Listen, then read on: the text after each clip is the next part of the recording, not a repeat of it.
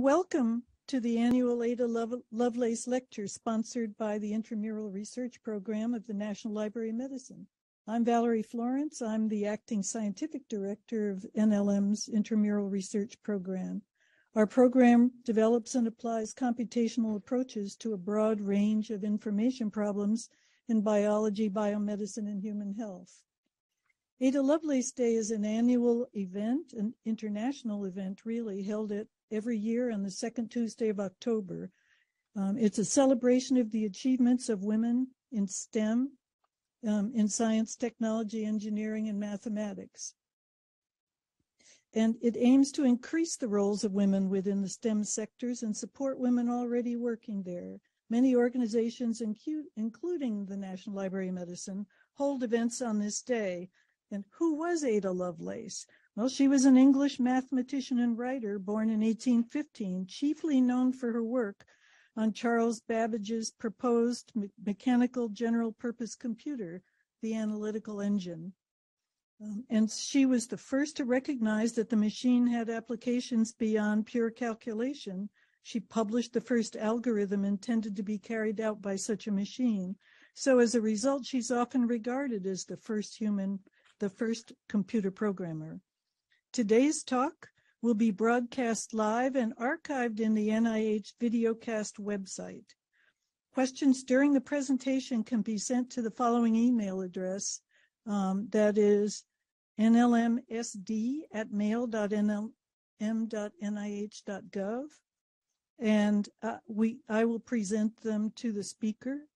But right now, I'm pleased to introduce Dr. Patty Brennan, Director of the National Library of Medicine, and a STEM researcher herself, who will introduce today's speaker. Thank you very much, Valerie. Good afternoon, everyone. As Valerie said, I'm Patty Brennan, the Director of the National Library of Medicine. I apologize for the strange lighting and the darkness over my face, but I am very, very, very, very delighted to introduce you to a friend and colleague, Noémie Elhadad. Dr. Elhadad is the 2022 Ada Lovelace Lecturer. She's an Associate Professor of Biomedical Informatics and is affiliated with the Department of Computer Science and the Data Science Institute, all at Columbia University. Excuse me. She serves as Vice Chair for Research and Graduate Program Director for the Department of Biomedical Informatics, and recently had a stint as the Acting Department Chair. Noémie's research has been well known at the intersection of medical informatics and women's health. She currently leads a project called EVEN, the Data-Powered Women's Health Research Initiative at Columbia University. And she's also leading a longstanding project called Citizen Endo, which advances research in endometriosis through citizen science. Dr. Elhadad's research interests are bringing the power of machine learning and natural language processing to the health and well-being of women through technology. She investigates a lot of aspects related to women and the intersection of health data, including using observational data from the electronic health record and patient-generated data from online communities, mobile health data, and strategies to enhance relevant information for clinicians, patients, and health researchers, with the goal of improving the health and healthcare for patients. Prior to joining Columbia's DBMI in 2007, Dr. Elhadad completed her PhD in computer science at Columbia University, and she was an assistant professor in computer science at the City University of New York. She also is an NLM-funded researcher and was an NLM trainee, so it's great to see our trainees going forth in these fabulous careers. The title of Noémie's talk today is Human-Centered AI Approaches for Individualized Self-Management Regimens. As noted in the description of her talk, Dr. Elhadad will discuss the challenges and excitement of the research directions for augmenting personal health informatics systems with AI recommendations for self-management strategies that take into account an individual's goals and their context of daily living. Her work is an important contribution to the NLM's effort to support the NIH's direction in expanding the research on women's health. Her work fits under the goals of the Office of Women's Health Research at the NIH, and she will be presenting her research there in a few weeks. Thank you so much, Patty, and thank you, Valerie, for the kind introduction. It's such an honor to present today. I'm very excited. The NLM is my home institute, and so it's a real honor to be here today. The work I'm going to be presenting today is funded through an R1 as well as through our training grant or T15 from the NLM as well. And so it only fits to talk about it today. So let me start by saying that I don't have any conflict of interest to disclose. NLM is a research funding, and this is also work done in partnership with the Endometriosis Foundation of America. So let me start by reminding everyone on this call that care for chronic condition and chronic illnesses is a global health priority, and self-management, that is all the day-to-day activities that a patient takes outside of the clinic to help with their quality of life, is an important part of this care. And in fact, there's been a lot of work in personal health informatics in particular to create technologies that can support patients in self-management. And there's different aspects that have been proposed in the literature, from facilitating reflection on your own experience of disease as a patient, scaffolding problem solving, promoting experimentation, helping identify strategies that fit one's lifestyle. And to give you a very practical example to why we need help here, let me take a very simple example. When we have a self-management strategy that is known to clinicians as saying, practice more regular exercise, it's a very abstract type of self-management strategies. And in fact, this implementation forces the patient to make it work within their own lifestyle, but also to find out when is it going to be potentially okay for them to exercise, or given their health status, what is the right way to exercise, which specific exercise would be helpful, etc. All these things are very much a burden on the patient and their caregivers. And so personal health informatics has been helping towards this. There is still some challenges that have not been completely addressed in the literature, and those are two in particular, the top two here that I'm listing, that we're going to be coming back to throughout this talk. The first one is that, in some conditions, it is fairly clear what are the self-management guidelines, or at least, these high-level guidelines like exercise regularly. But there are conditions where there's no established guidelines for self-management, often in conditions that are not well understood, like endometriosis, which is the condition I'll be focusing on for this talk.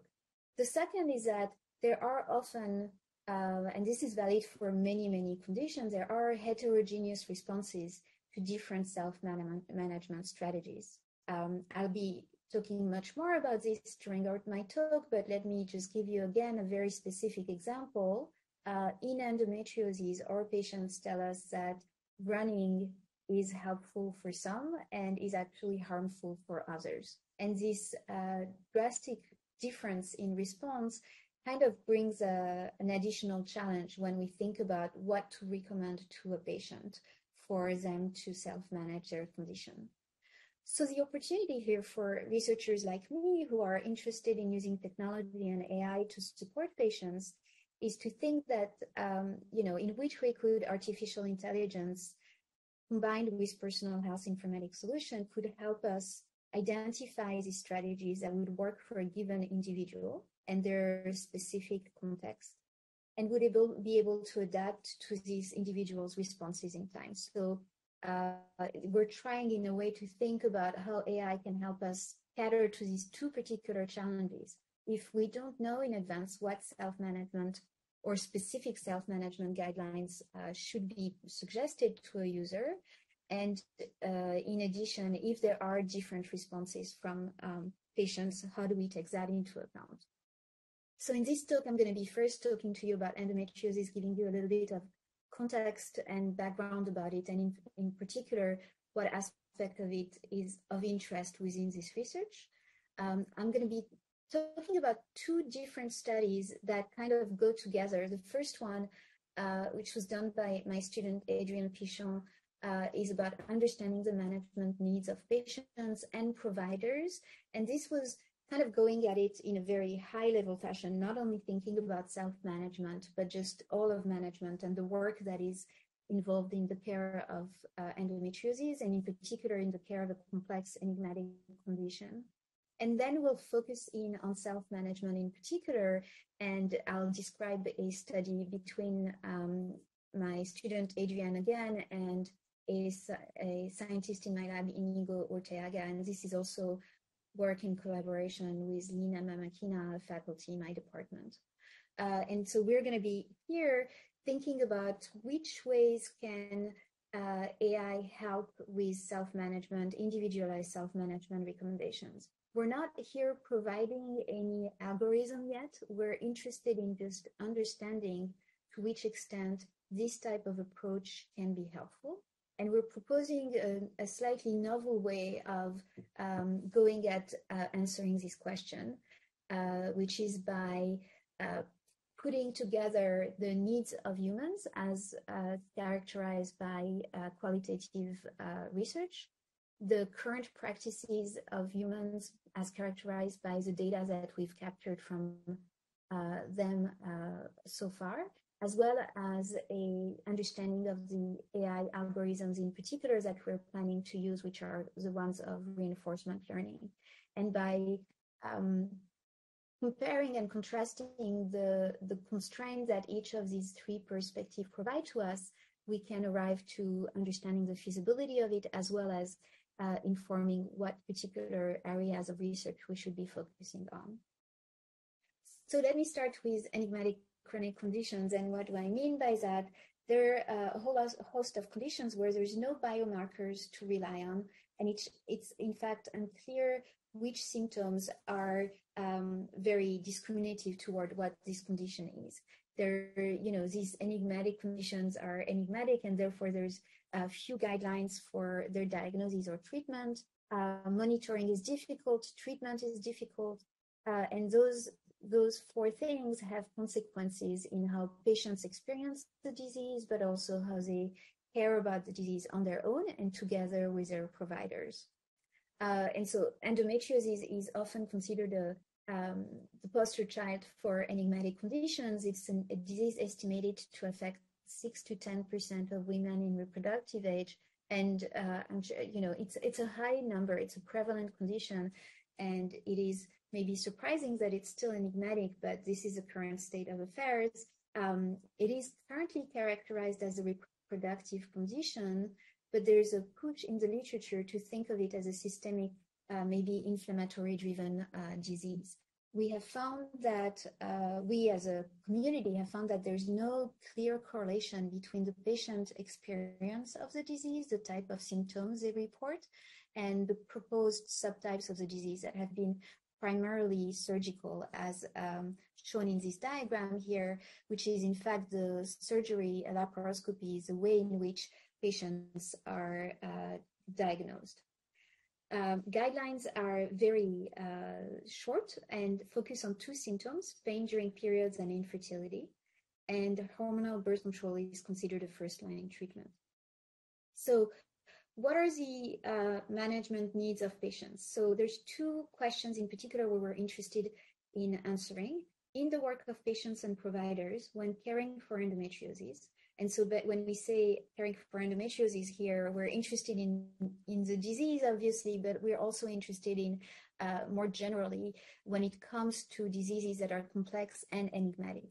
What is it that in the work of these providers and patients specifically is made more complicated by this characterization of the disease? And secondly, what role does technology play in facilitating the partnership and the success of care, and which opportunities could we envision? So we did, this was more of a qualitative research where we did interviews with specialists, endometriosis specialists. We had 10 different specialists, from surgeon, gynecologist, physiatrist, pelvic physical therapist, and pain specialist. And we also did, in parallel, focus groups with patients, 21 participants over 5 different focus groups. We try to go for a diverse range of experiences by looking at the type of how long patients had been diagnosed with the disease, more than 10 years, less than 5 years, and 5 to 10 years. About 1/3 of them was younger than 30 years old, and 2/3 was 30 or older. I should mention that the average age for diagnosis is 36 in the United States, and about 1/3 of our participants were non-white. So we did a thematic analysis of our interviews and focus group transcripts. We identified insights about this idea of work, and we used the framework of work, in fact, to help us analyze our data. And we were interested again into what kind of work is specifically made harder because of the care for an enigmatic condition on the side of patients and on the side of providers. And how would data and technology be helpful or maybe harmful in supporting this care? So we found that patients want to use their records and their data. They want to be able to construct a holistic picture of their illness trajectory. They want to be able to reflect and make sense of their illness trajectory. And they think of it very much in terms of their short-term health status as well as their long-term journey. So short-term health status would be, since we're going to be speaking about self-management, would be things like, I'm going to try a new diet now, like say an anti-inflammatory diet. And so I need to be able to know whether the diet is working, and I'm going to give myself maybe 3 months to work on this diet, but I would like to be able to know in which way is it working. And so it's difficult to for patients to know exactly how to answer this question. In fact, in part because the disease is systemic. And so, like for many inflammatory driven conditions, that could mean a relief in GI symptoms, or maybe a relief in joint pain, or a relief in the case of endometriosis with pelvic pain, or a combination of those. And so keeping track of all of these different aspects of the condition and how they change when a new strategy is taken into account is actually very difficult. And that's more of a short-term thing. But patients also told us that they wanted to keep track and be able to reflect of their long-term journey. And so we're talking here about, since the time of diagnosis and even for some prior to diagnosis.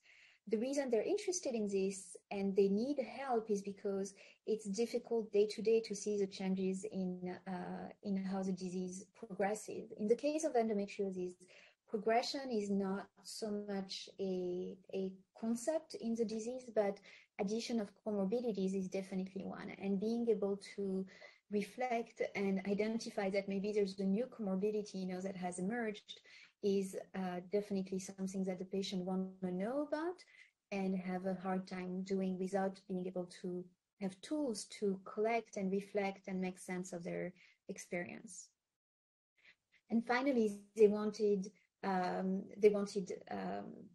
use data and records to facilitate care. I talked about self-management, but there was also a very strong need to facilitate for clinical visit and prepare for them. So patients told us that when they were going to all of these different all of these different members of their care team, the surgeon, the gynecologist, etc., they were often spending time preparing for these visits. And they were both in instrumental type of preparation as well as an emotional one.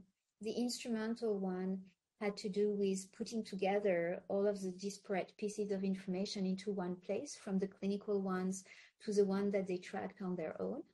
And the emotional one was more about maybe something that is specific to enigmatic condition, which was that there's sometimes this feeling of patients that they're not being heard by their providers. And there's, in fact, throughout all of our interviews and focus groups, we identified many misalignments in communication and missed opportunities for shared communications between providers and patients, where providers on one side would tell us, we need to lower expectations of patients when it comes to their treatments. And so we're not going to be describing so many different solutions because there aren't any, and we're not sure that we can actually help patients in their pain journey or their fertility journey.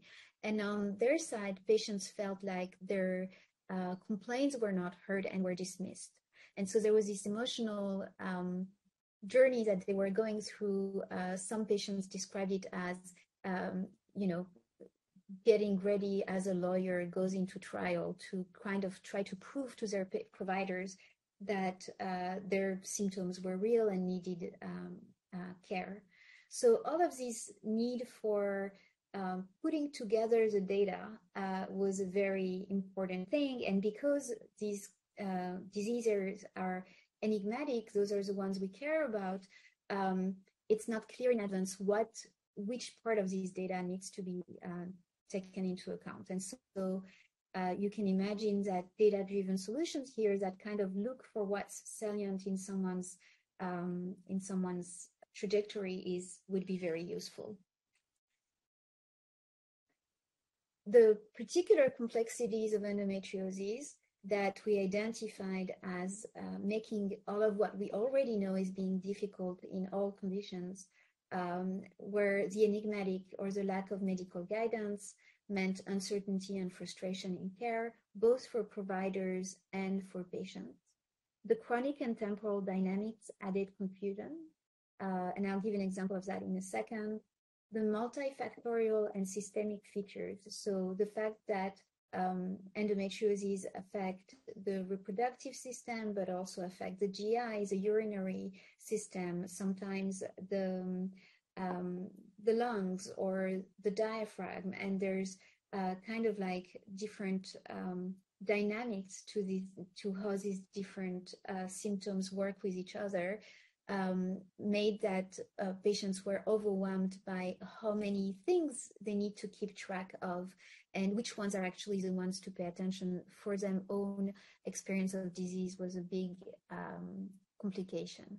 And finally, the one that I mentioned and hinted at was this negotiation of knowledge and expertise, that in the presence of a disease that is not well understood, both patients and provider end up being their own experts. And there's a lot of interesting power dynamics happening that are reported both by providers and patients, and both recognize that they are necessary, that both parties are knowledgeable and have expertise and beneficial, but there were definitely a lot of misalignments.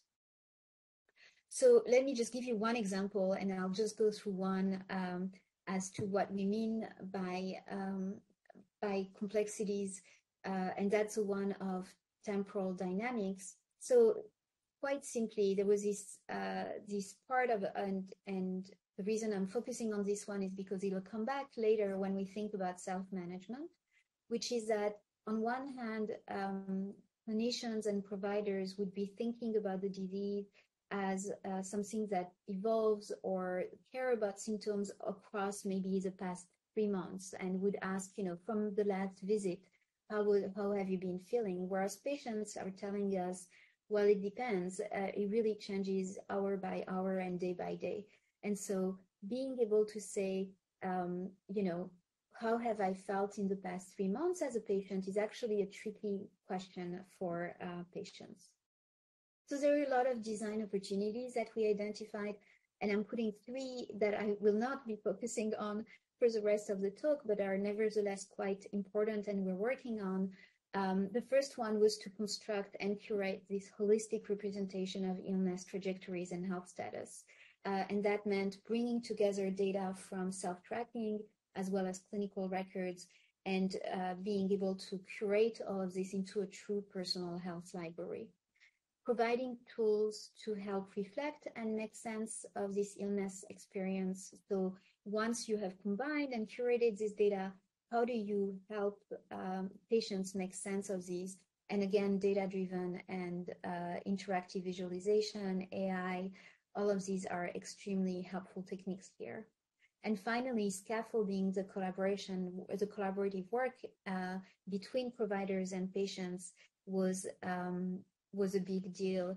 And we've been working on it. There's actually quite a lot of work in personal health informatics on this idea of scaffolding, the collaboration between provider and patients. I think here again, the enigmatic aspect is that there are tensions between providers and patients, and we want to help rather than make them worse. But the one that I want to focus on, and I just noticed a typo on my slide in the title, is that we identify this big challenge, which was that self-management, yet because it is essential, is still definitely burdensome. And so patients keep telling us about this trial and error and self-experimentation that they go through, but it's extremely difficult for them because they literally go at it as self-experimentation. They feel like they have no guidance into which regimens, which strategies to even try, and they have a hard time identifying whether something works for them, and if so, for how long should they try. There's a lot of really practical questions that they have and that need support. So our hypothesis now is that, well, we can use artificial intelligence to augment this trial and error process. And in particular, the strategies and the techniques we're interested in come from this field of machine learning called reinforcement learning. And we think it's a promising research direction because it would help to provide personalized adaptive recommendations for self-management. Reinforcement learning is good in when we have a lot of uncertainty, and is good to model individualized responses. And so let me give you a little bit of background about RL. It's a very, very active field of research in machine learning, and my description is going to be very basic, and I apologize for that, but I'm going to try to just give you the gist of what I think is going to be relevant to our research in particular. And so I'd love you to focus first on what's in black here, which are the different components of reinforcement learning. There is an agent and there's an environment. And there are actions that the agent takes that change the environment. And that in turn changes both the state in which the agent can then take into account to decide on their next action, but it also has an impact on what we call the reward, which is really the goal of why we're developing this technique. So you can think of reinforcement learning, like the name of the technique says, as this iterative process where you're learning what's called a policy through iterative and sequential tries of actions, and these actions give you different states, and ultimately the goal is to find the optimal set of actions that bring you to the highest reward. So this concept of state, reward, and action are going to come back in our work here. And I kind of put what would be the equivalent for us if we were to apply this in a self-management world. The state is basically what is the state of a participant, or at least that's how we're envisioning to model this. You could think of a state of a participant as their health status today, as well as anything happening, their circumstances on that day of. And so maybe a circumstance is easily capturable by data, maybe it's not. Maybe it is something like, it's a busy day at work today, or it's snowing outside. Health status would be anything that I can capture through technology about the health status of a patient. The agent would be all of these self-management recommendations that we would want to be able to provide to the patient. And so we're going to have to decide on a number of recommendations, and there's going to be what we call a action space, which would be all the different self-management strategies that one can consider one at a time. And finally, the reward would be what is the goal for this particular self-management regimen. When we're modeling reinforcement learning in this case, and applying it to the question of self-management, we're going to have to make decisions about how to model the state, how to model the goal, and how to model this action state. In other words, we want to be able to operationalize this idea. And then a very big question is that there are many different algorithms out there to build this idea of reinforcement learning. And in fact, most of the successes of reinforcement learning have come from these techniques which we probably cannot use in this context. Reinforcement learning currently is using relying on extremely large amounts of data, and deep reinforcement learning strategies are learning through a very high number of simulations. And so this is how maybe you've seen some videos of robots learning to go through an obstacle course, or building an agent that can learn to walk, or building a game that can an agent that knows how to play the game. And these things are done through tens of thousands and hundreds of thousands of simulations.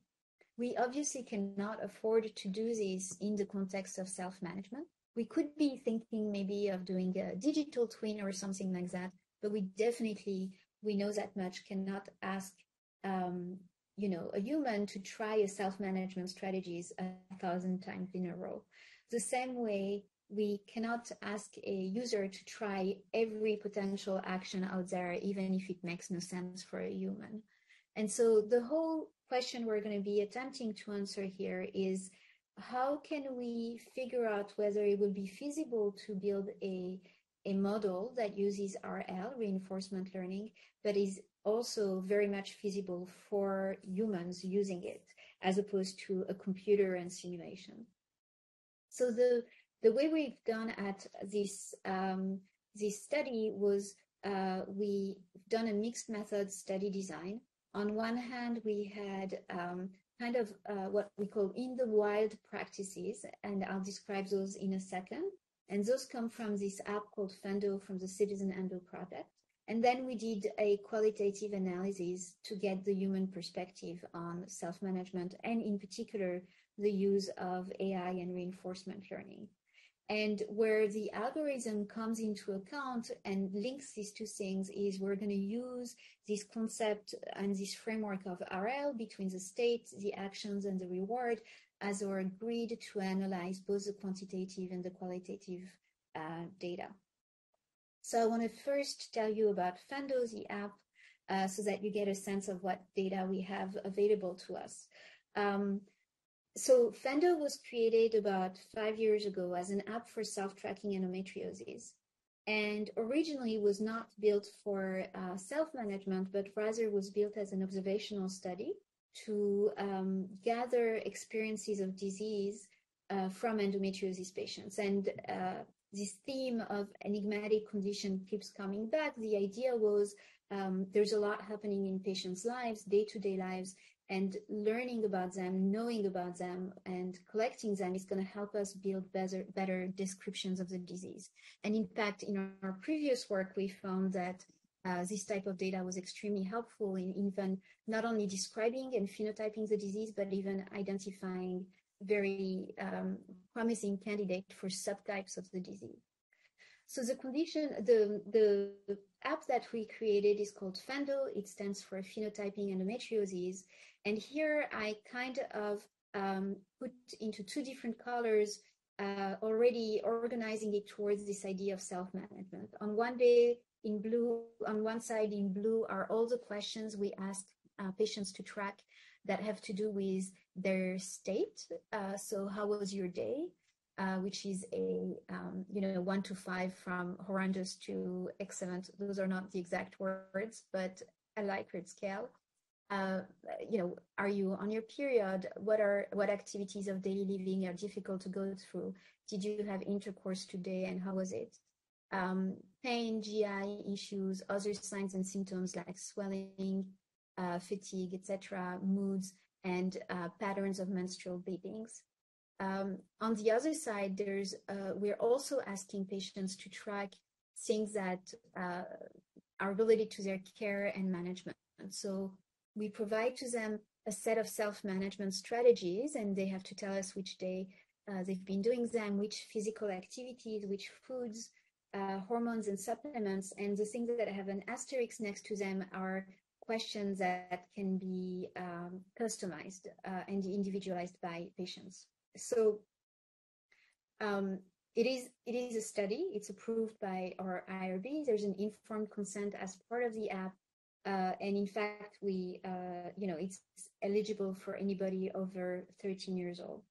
So how did we get about creating this app is important because, again, we're trying very hard to stick to what the users are experiencing, and we're trying very hard to be human-centered. And so we've done a number of things to understand which of these questions to ask, as well as which answer to provide. And a lot of our answers are in a structured form. We also have a unrestricted diary functionality in the app.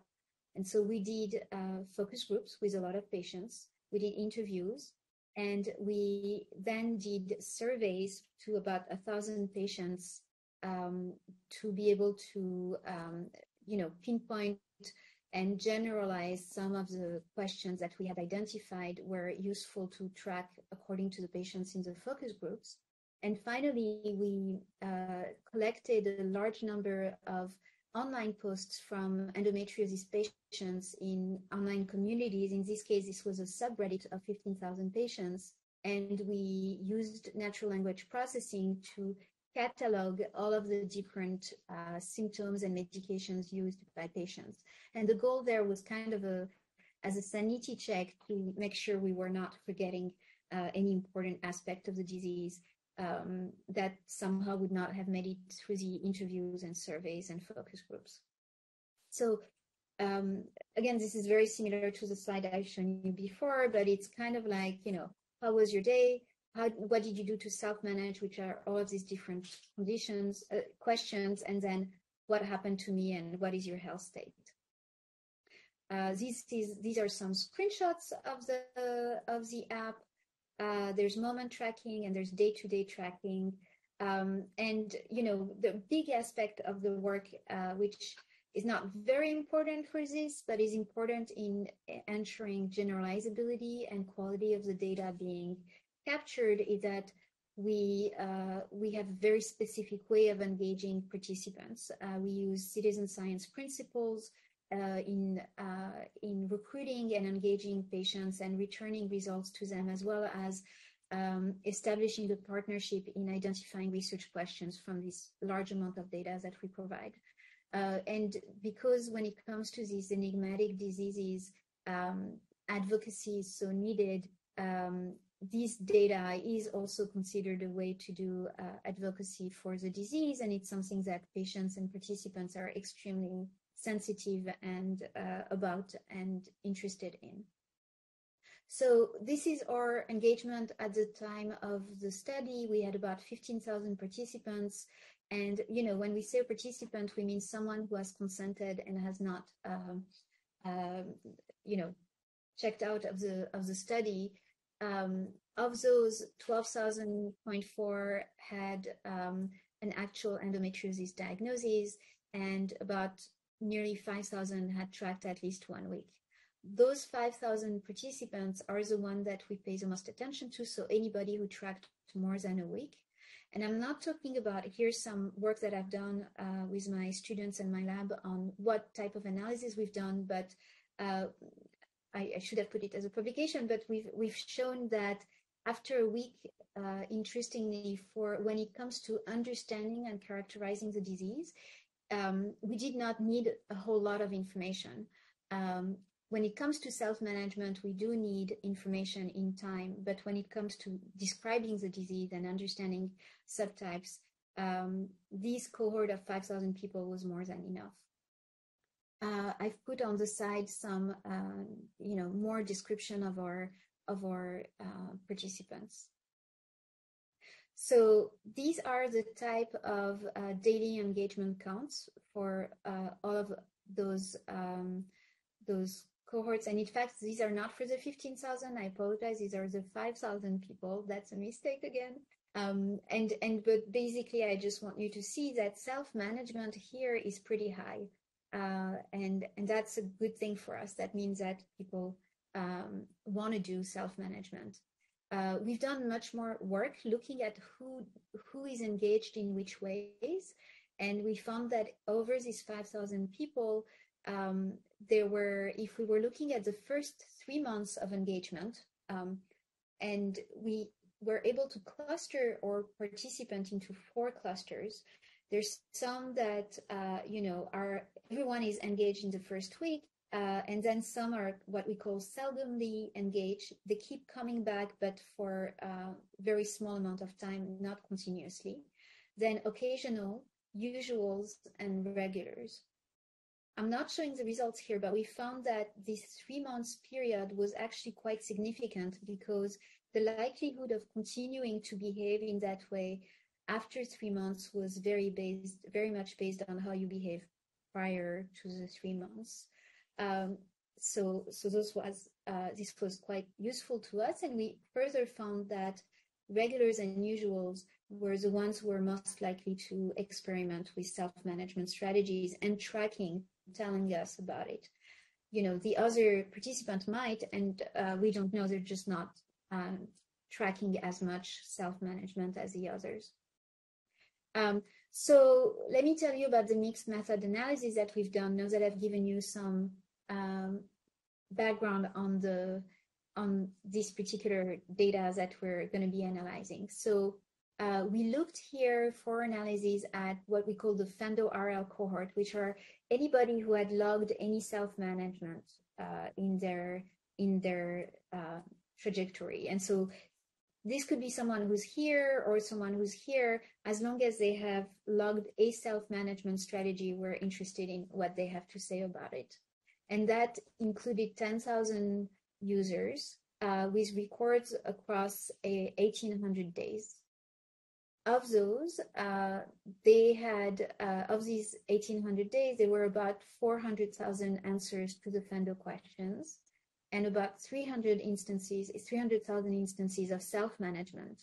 So we decided to call a trial a kind of like a couple of things, a pair of things, which was a pre-data, self-management instant, and post-data. So maybe the day before, the day of self-management, and the day after.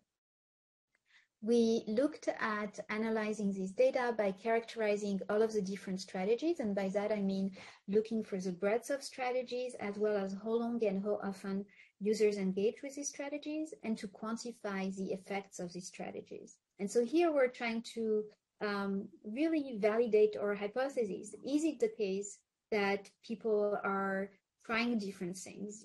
Patients have told us so. We've identified this in the previous study, but since we have this data, is that actually what we see in the data? And when it comes to population and individual effects of strategies, if our hypothesis is correct that there are heterogeneous responses to strategies, we should see differences at the population and individual levels. We also did a qualitative analysis to try to understand, beyond these challenges, specifically what would be problems, unintended consequences, or what would be promises of using automated recommendations for self-management. And so we went back to our focus group. We did additional semi-structured interviews, and we did a directed content analysis looking for specifically looking at this grid of analysis from the RL state, reward, and action kind of framework. So we found 8 findings, and I'm going to go through each of them.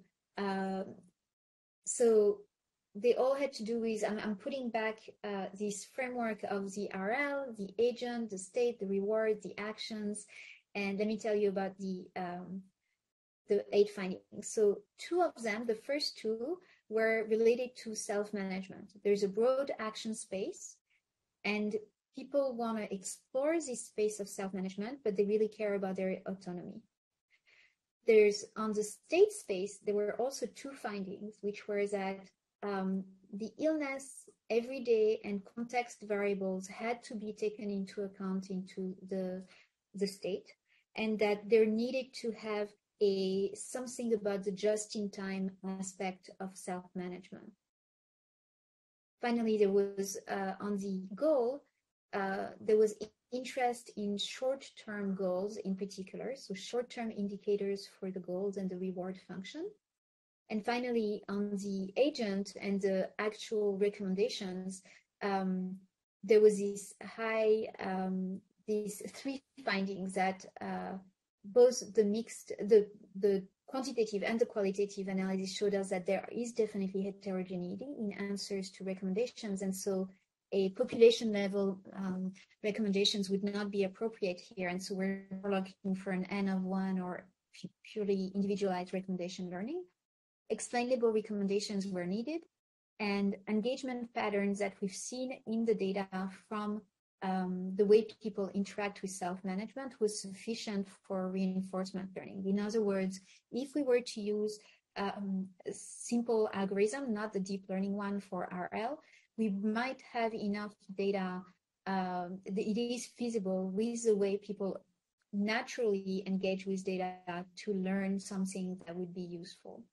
So let me go through them one by one and give you a little bit more details about them.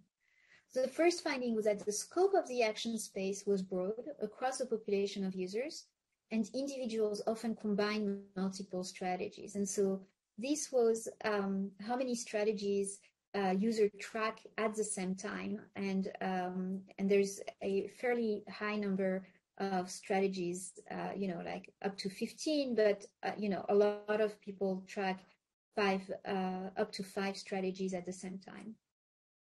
What was interesting to us was that what we call the Fando vocabulary, which were these self-management strategies that we had identified when we had designed the app. So example of those would be a heat pack, use of CBD, or talk therapy, acupuncture.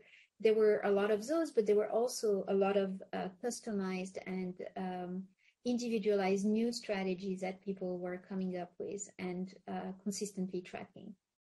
Secondly, users were willing to explore the action space, but control of action space, it was still very important. So what do I mean by that? Patients would tell us things like, I'm willing to try anything, but they also wanted something to say like, okay, I would want to give feedback on whether I would want to try a particular strategy or not. Or maybe I would want to postpone the strategy to another time. There was this desire to give input to what maybe the level of difficulty of a strategy, or maybe some refusal about the fact that some of these strategies can be costly or might require access to resources that the patients did not have access to. The third finding was that experiences of illness and everyday variable and context were going to be important for characterizing the state space. So this is important for us because it informs how we want to operationalize this RL learning. What will we be modeling in the state space? And it turns out it's going to be complex because patients had wanted rich representation of their health status, but also of their broader environment. A patient told us, you need to have a head-to-toe kind of analysis, but at the same time, a holistic view of the body. We do know that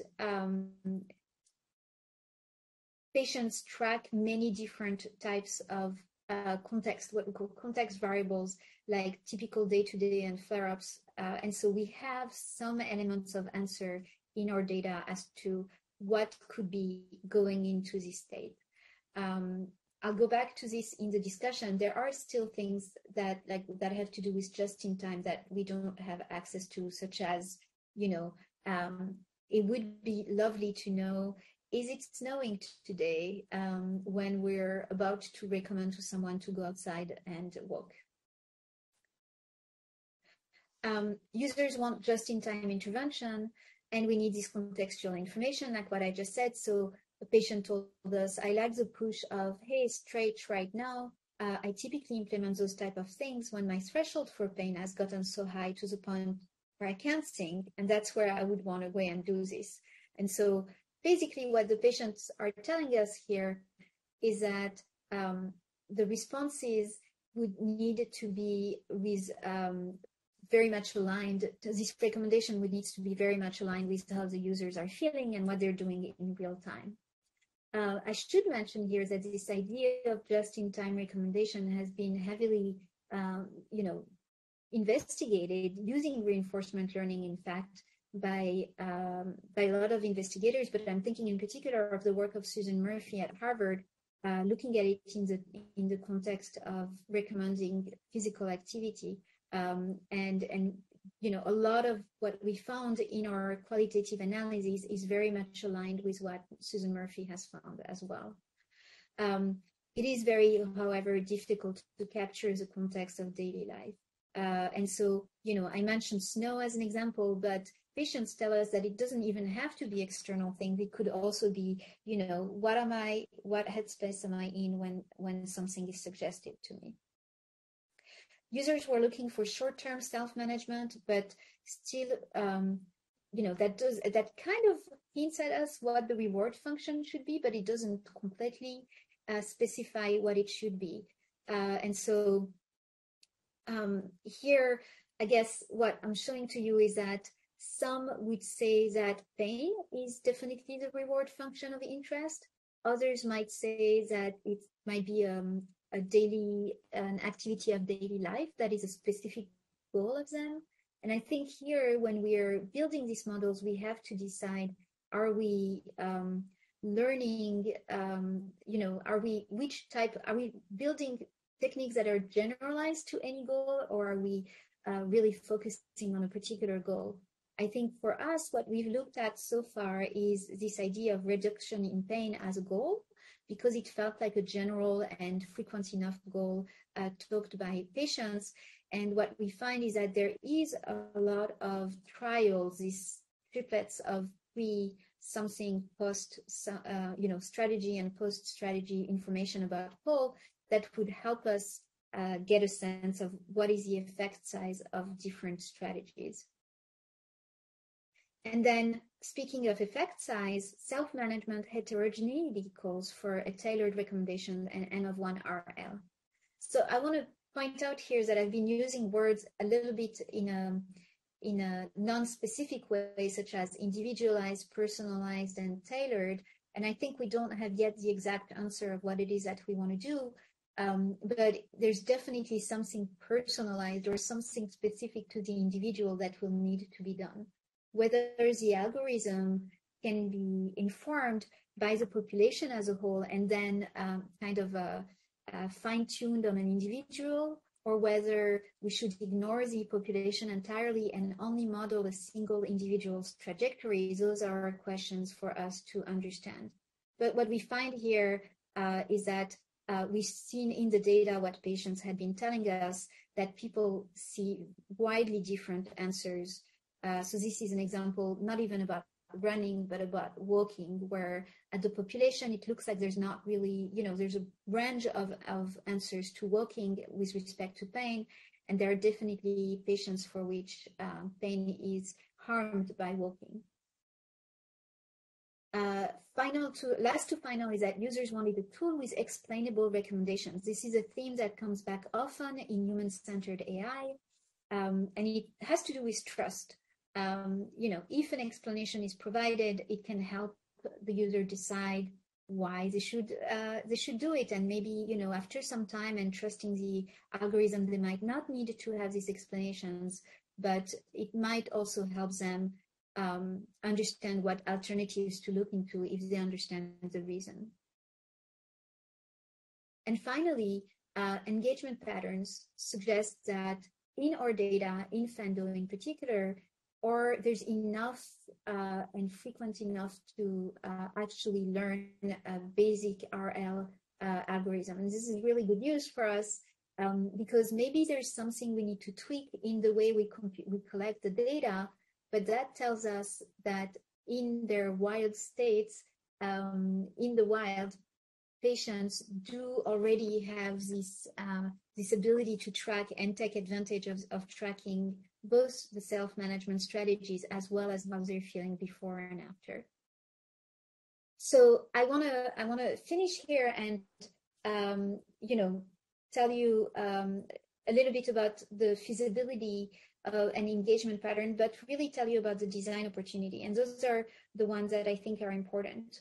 And in a way, I'm focusing here very, very much on the human-centered AI aspect of it. There's a lot of technological questions, but I want to focus here on the human-AI collaboration. So one is this idea of control and autonomy, explainability, context, and individual versus population. I've mentioned those here and there, but this is informing what type of RL we want to be doing. There's a lot of human-in-the-loop approaches for human input.